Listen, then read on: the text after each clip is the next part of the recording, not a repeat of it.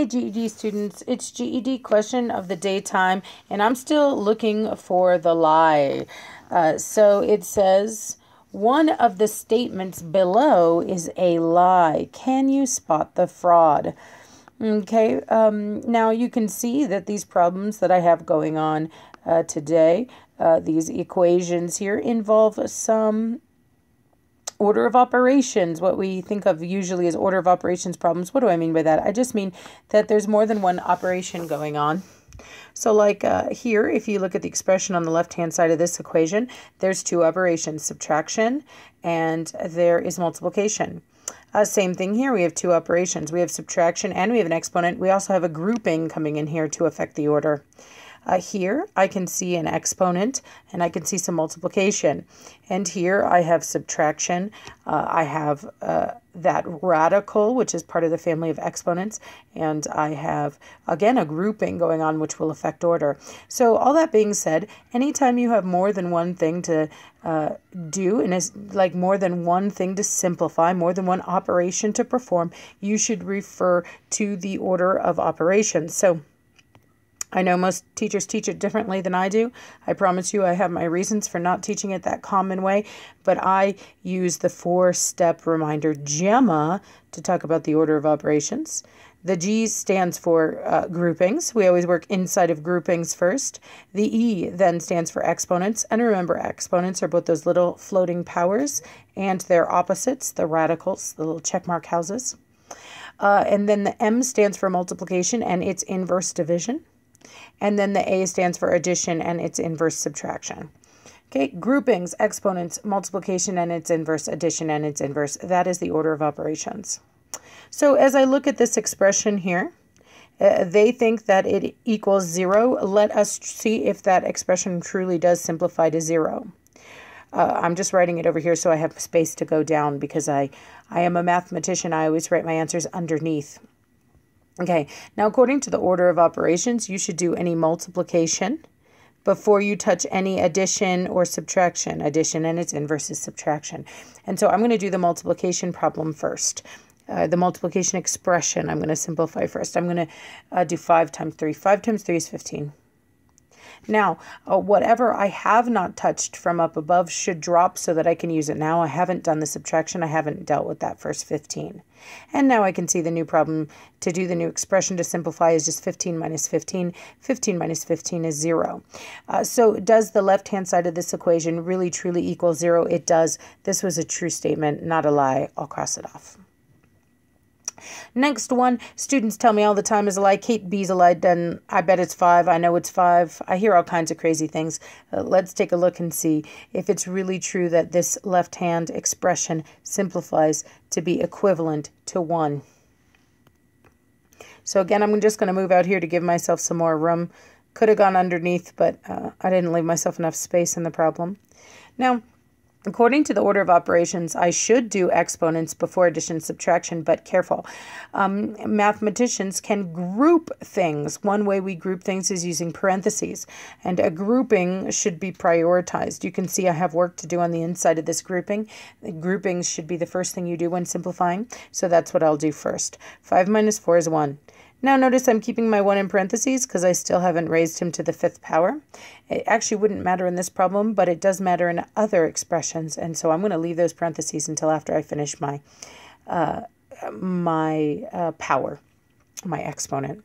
So now this is why students tell me 5. They go, oh, Kate, 1 to the 5th power is clearly, definitely, surely, totally 5. And I'm like, y'all, did you forget what 5th power means? 5th power does not mean multiply 1 by 5. What it means is multiply 1 by itself 5 times. And what is 1 times 1? Well, 1 times 1, of course, is just 1. And I don't care how many times you multiply 1 by 1, all you're ever going to get is 1. You can keep doing that. 1 times 1 is 1, times 1 is 1, times 1 is 1, but all you're ever going to get is 1. So yes, if I took this expression on the left and simplified it, it would be equivalent to 1. This also was true. This is not the lie. Let's keep going.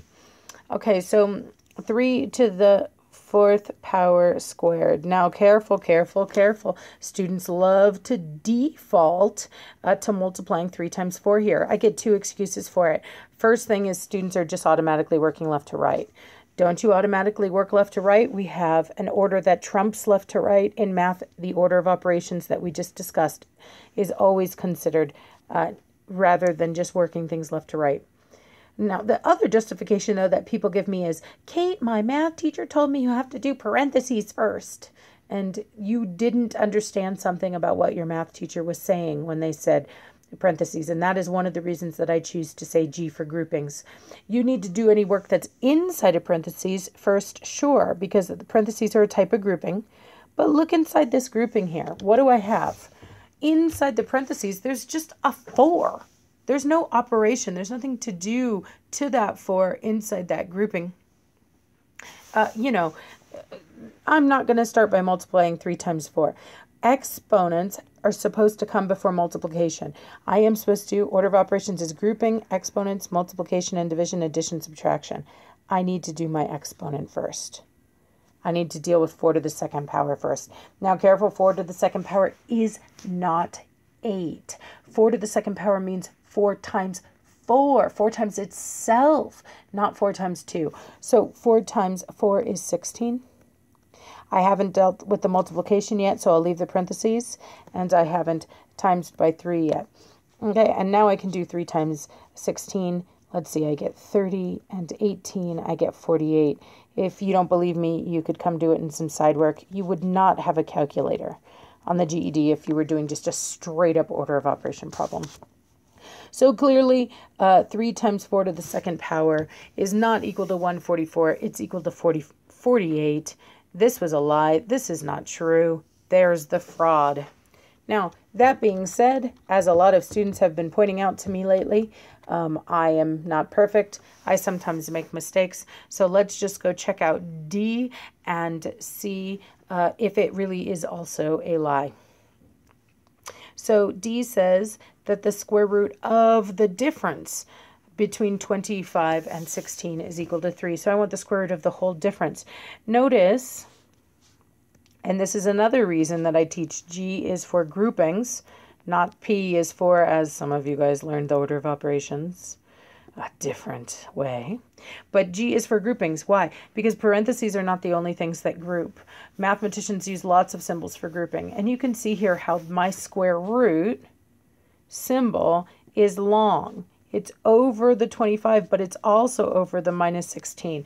It has grouped this expression, 25 minus 16, under it. And so therefore, I must deal with that grouping first. I'm going to deal with what's inside the square root before I deal with the square root. So 25 minus 16 is 9. And now I'll take the square root of 9. And the square root of 9, what number times itself is equal to 9? Well, that's 3. Notice my square root symbol is gone now because I took the square root. It's done. The answer is just 3. There's just 3. That was the correct answer, not a lie. So what was the lie here? What was the fraud? It was C. If you have any questions about this or any other GED topic, be sure to drop it in the comments and I'll do my best to answer it.